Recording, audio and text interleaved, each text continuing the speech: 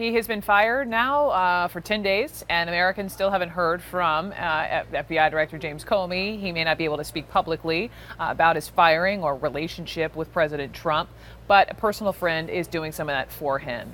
In this fascinating interview with PBS, this friend, Benjamin Wittes, describes that now infamous White House visit. He really wanted to kind of blend in and not be singled out, and he's 6'8", so it's when you're kind of tough to do when that. you're 6'8", it's really hard to blend in.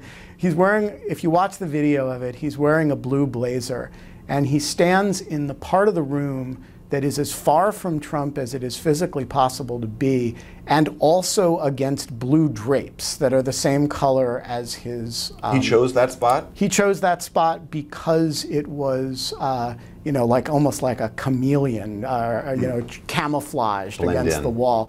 If you watch the video, he extends his hand, and Comey's arms are really long, and he extends his hand kind of preemptively.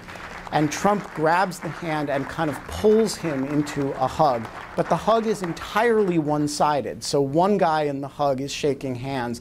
Comey was just completely disgusted by the episode. He thought it was an intentional attempt to compromise him in public. Trump fired Jim Comey because the most dangerous thing in the world, if you're Donald Trump, is a person who tells the truth, is dogged, you can't control, who is as committed as Comey is to the institutional independence of an organization that has the power to investigate you. Listening to this PBS NewsHour interview, Eric, did it sound like the James Comey that you knew and that you covered?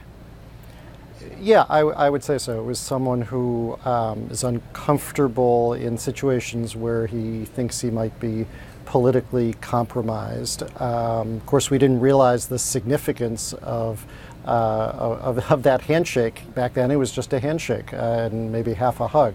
Now, as we realize the obvious tension, even animosity between the two since the firing, it's taken on all sorts of other implications. It's almost as if the book versions with all the color and grist and behind the scenes drama is already being written for the next All the President's Men.